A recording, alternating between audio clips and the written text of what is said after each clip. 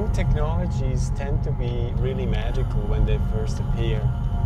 I think that's a really good moment in time to kind of give it meaning and purpose and attach stories to it and make it mean something and not just be a gimmick.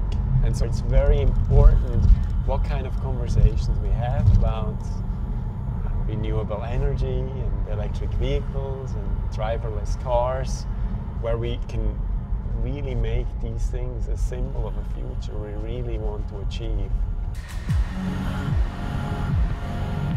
It's nice to know that as we go into this beautiful natural environment of the Canadian Rockies, that the other pollutants that are inherent to conventional vehicles isn't there, and you feel cleaner.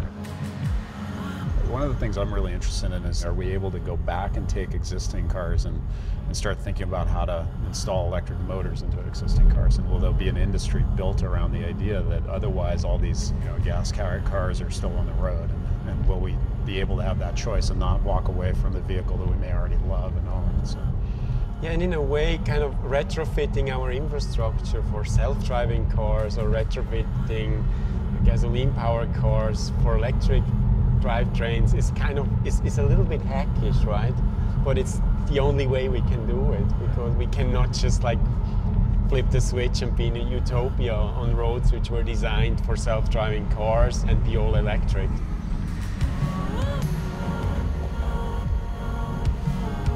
Self-driving, I think, is such a fascinating thing, and I imagine a future where, because self-driving makes vehicles inherently safer, it also may mean that so many of the vehicles we see on the road today are overbuilt for this concern of safety, and they're bulky and they're heavy, and they effectively are not fuel efficient as a result. But as we move to safer cars based on self-driving technology, it means cars can be lighter and thinner and can have different shapes and take on, they can become the meeting instead of just a way to get to a meeting, and it's an experience. I think of the train actually the way I'm starting to think about the future of driverless cars. You get on the train, you can work. You get on the train, you can read. You get on the train, you can have a conversation. Smart technology is going to allow vehicles, presumably before we go all the way to driverless, to force us to be safer, to make those choices for us with some sort of infrastructure connected into the road that says there's fog, that says it's icy, and just automatically slows our vehicles down. And I love that idea. It's like the GPS, which you cannot operate if you're going at a certain speed. It just prevents you from being dumb. Right. And so I love to have a vehicle which will stop when there's something in front of it.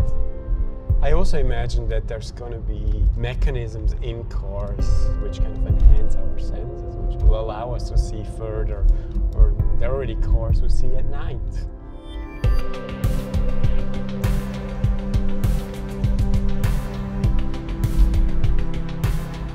I think the gorilla in the room is that electric vehicles still need energy. They still need to be charged, and that energy needs to come from somewhere.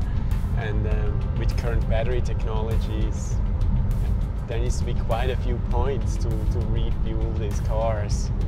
Well, and where that energy comes from actually determines what the ultimate carbon footprint of that vehicle is. If it's not from a clean source, obviously it's not truly a clean solution. So much of our infrastructure exists in a format that means that we are never going to have a single solution for at least a century, unless it's a huge leap in technology.